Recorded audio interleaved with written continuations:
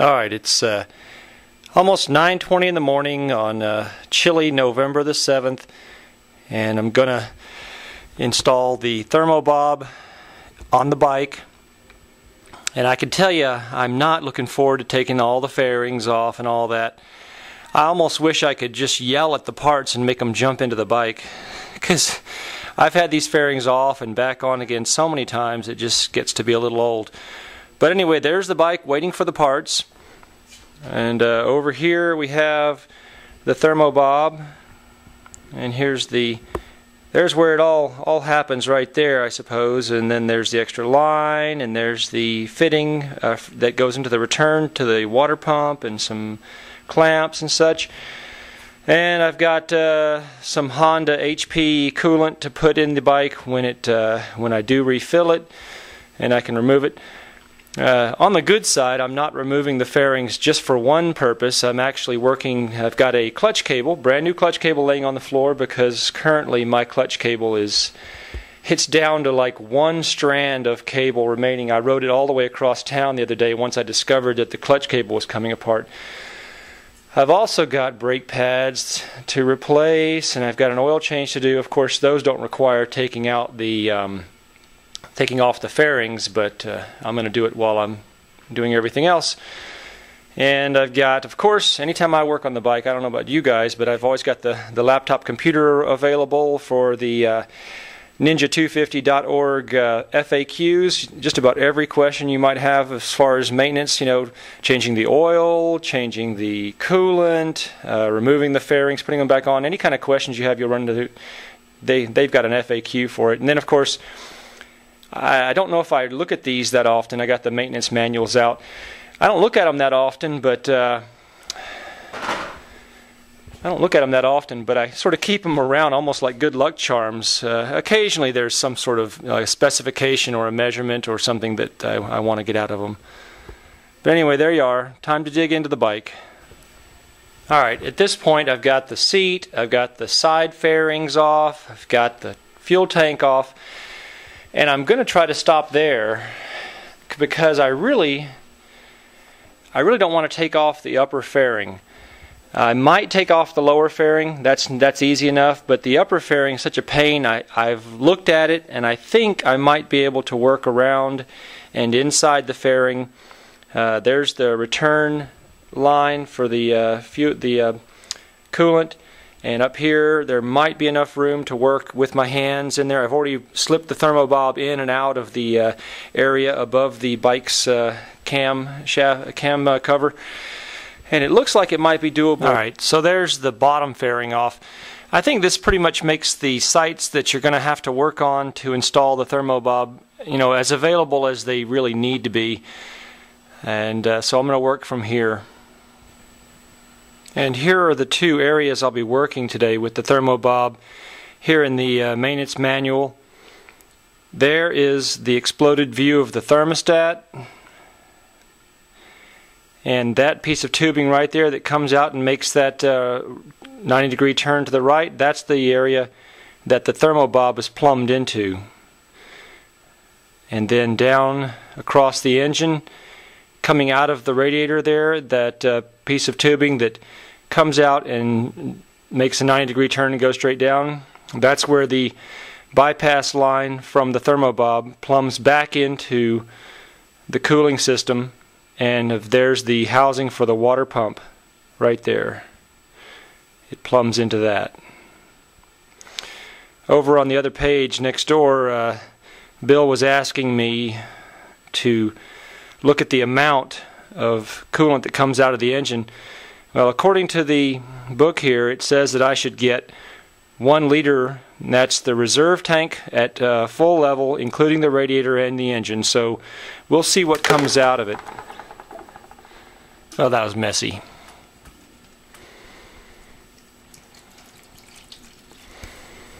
Alright, the second bolt you have to remove is on the engine block, back behind the headers, just above the oil return line. And there it is.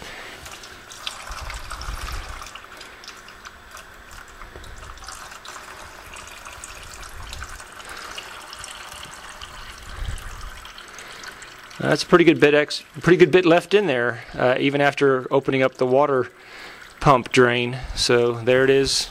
And finally, the overflow reservoir. The coolant in the bike is actually relatively new. It's only about 1.5 years old.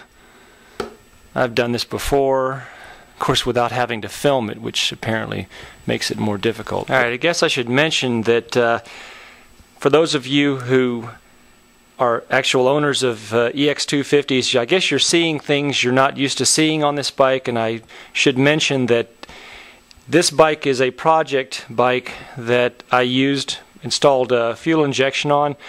So you're going to see a few things while I'm changing the coolant and installing the Thermo Bob. You're going to see things that I guess aren't usually on a normal EX250.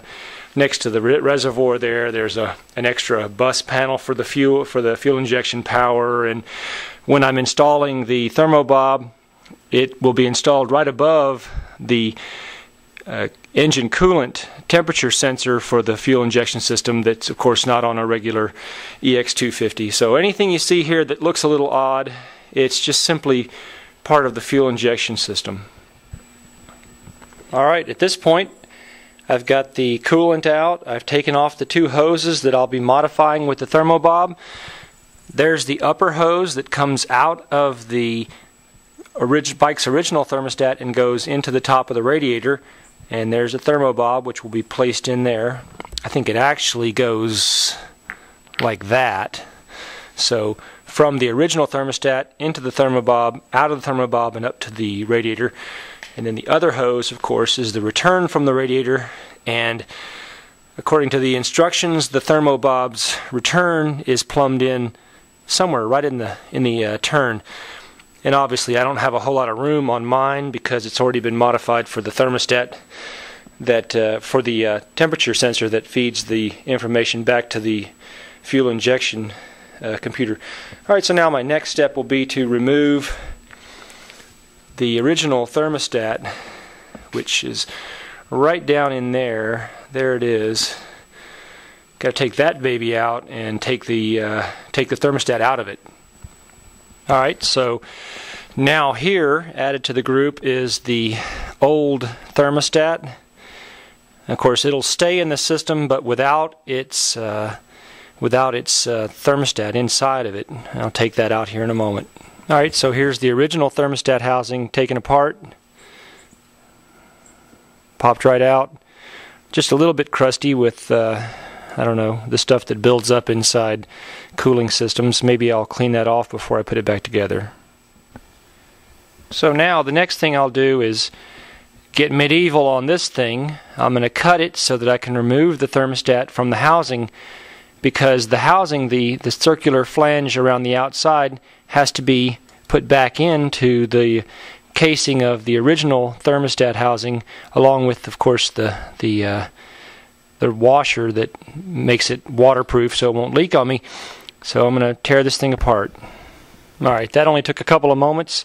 What I'm left with, the part that's going to go back in, looks just like this. All the other parts are going to go in the garbage, or who knows where. The actual reactor and the thermostat, the spring that loads it, and the bottom of the housing cage are all gone. Now the parts we're going to keep, of course, that part of the housing for the thermostat itself, and the washer that goes with it, and the outside pieces are all going to go back together with a little blue Loctite. I don't know if you've dealt with the EX250 before, but boy, with the high RPMs of this engine, the vibrations, every nut and bolt on this bike tries to back out, from the engine mounts on down to the fairing bolts. Everything tries to loosen up and come off on this bike. So I am a great believer in blue Loctite. Okay, it took a lot of trial and error, but this is the configuration that's going to fit on my motorcycle. Right? Now I think that there's going to be some variation in other people's installations. Now mine, of course, is different, I think, from other people's, because mainly because I have the fuel injection coolant temperature sensor right there. But I'm about to finally install this, and then I'll move on with the rest of the Thermo Bob and the reroute line, the bypass line. Alright, here it is installed on the bike. You can see the pipe comes up from the water pump around the corner up into my temperature sensor housing, and then around a little bit of the corner, and there's the bypass, and then around a little more of the corner and into the radiator. Alright, here's the Thermo Bob itself with the lines plumbed onto it, ready to be installed. The short line on the left hand side comes from the old thermostat into the Thermo Bob, and then through the longer line here to the radiator. The small line, of course, is the bypass that will connect into the bypass fitting that I installed earlier. Alright, so at this point the Thermo Bob is in.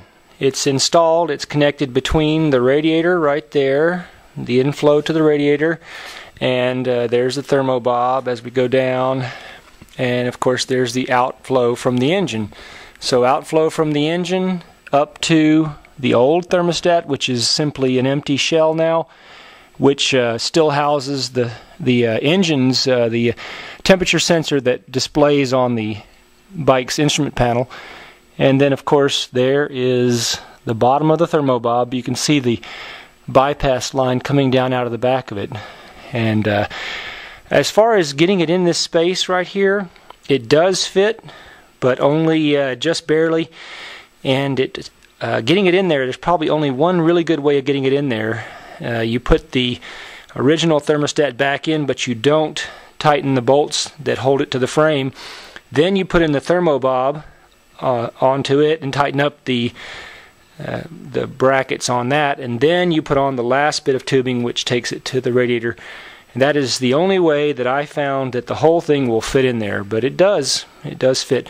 Now I'm going to move on to the bypass line. That'll be the last step before I refill the system and crank it up to see how it holds.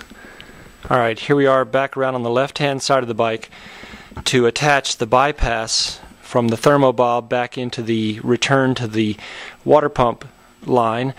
And Bill, I don't know if you remember what the length of tubing you sent me for this was, but as you can see, it's just about that much too long, and that's where I'll trim it right there. Alright, now there is the bypass line connected right up, and that's the end of it. At this point the Thermo Bob is installed. I noticed that you can see it pretty well if we look up underneath the frame rails here. There it is right there. You can even read the name on it. All connected up. That's a view from the left hand side of the bike. You can see I used a little bit of the Thermo Bob in my version of installing it here. It is going to bump against the frame, so I put a piece of rubber between the frame and the Thermo Bob just to keep it from rattling, possibly.